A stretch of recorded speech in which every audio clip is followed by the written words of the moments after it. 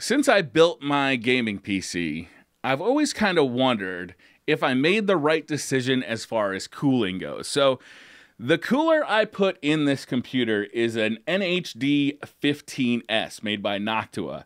And I've also had some water cooling around, but I've never used it in this PC.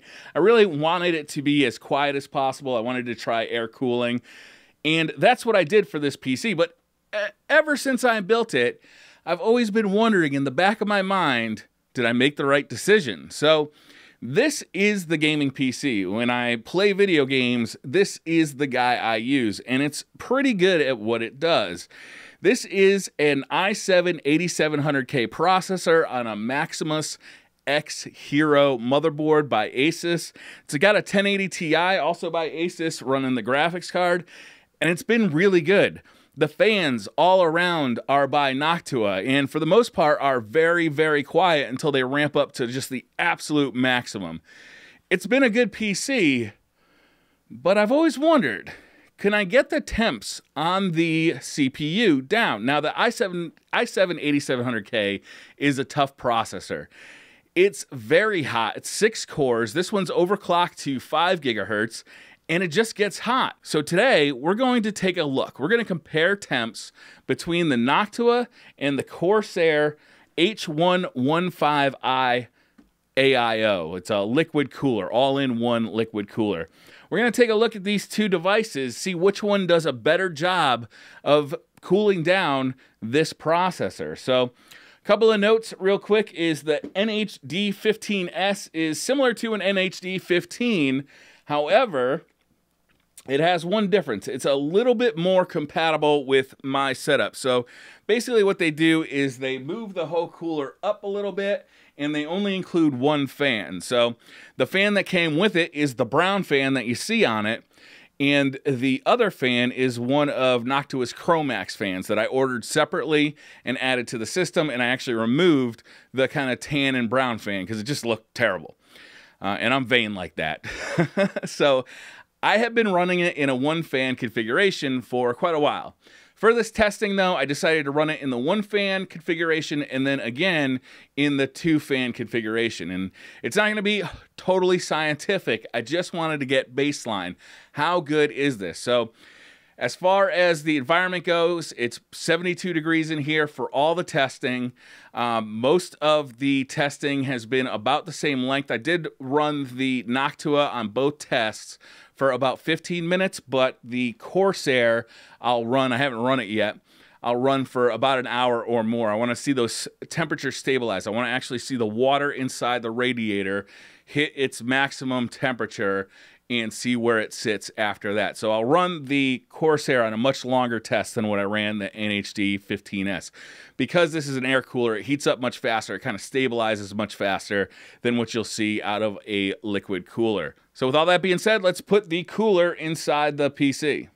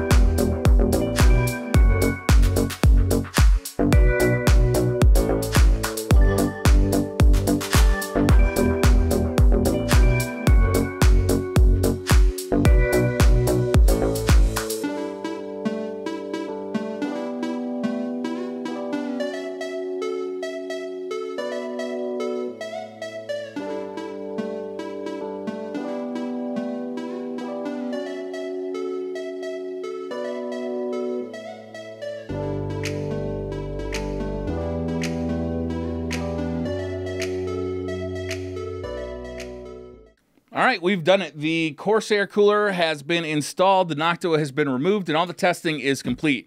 All the testing was done using I7-8700K because it's easy and it records temperatures for us easily.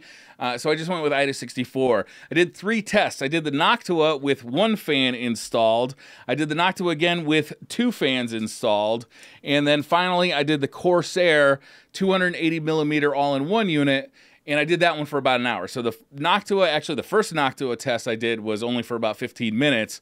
The second one was for 20 minutes. And then the third one with the Corsair was for about an hour. The reason the Corsair one was so much longer was because the liquid in the liquid cooler, I wanted to give it time to stabilize in temperature. Using the Corsair software, I was able to see it do that.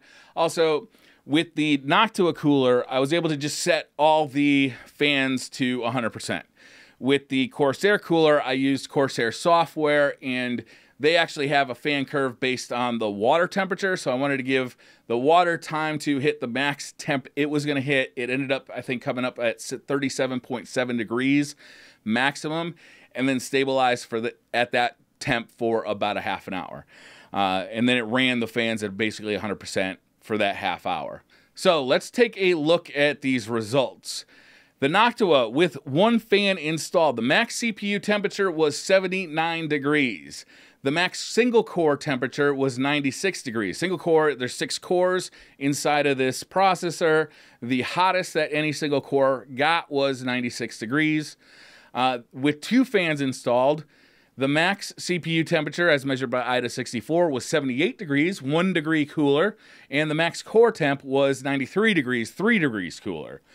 And then with the Corsair 280mm all-in-one liquid cooler, we got the stunning result of a max CPU temp of 79 degrees and a max core temp of 96 degrees. So basically, it didn't matter. It didn't matter if I was using 1 fan or 2 fans on the Noctua, and it didn't matter if I was using liquid cooling or air cooling.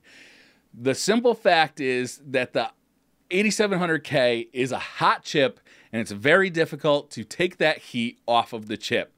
The way the 8700K is constructed is there's basically the chip here, then there's a layer of thermal compound, and then there's the IHS, the heat spreader, the silver part of the chip that you see on the top of the chip. And then you have to put more thermal compound on top of that, and then your cooler can finally stick down on top of that. So between the cores, the actual processor, which you're trying to cool, in the cooler, the thing that's doing the cooling, there's just too many layers of stuff. This could be resolved by Intel if they used better thermal compound, or if they found a way to get the actual heat spreader closer to the actual chip, but they're just not doing that. They don't seem to be interested in doing that. So the solution is to delid the chip. And I was talking to Ryan from On Air PC this morning, and he's actually going to send me a delidding kit and some liquid metal to replace Intel's thermal compound with. So we're going to rerun this test, because what we learned today was that it doesn't really matter what cooler you put on the 8700K. Once you overclock it, you're really just limited to how fast you can get heat through the thermal compound and the IHS. It doesn't matter what cooler you're using, because the chip just won't let the heat out. So if you're just going to run an 8700K at stock, then you could compare these two coolers pretty easily, right? They both are going to perform exactly the same. This one costs $80. You add another $20 if you want a second fan for it, or the Corsair costs $130. The nice thing about the Noctua is it's very, very quiet. The Corsair is louder because, you know, it's got 2 fans and a pump as opposed to 1 fan. And I'll be honest with you, I run this fan at like 100% all the time in my gaming PC because I don't hear it anyway. So there's no, why not, right?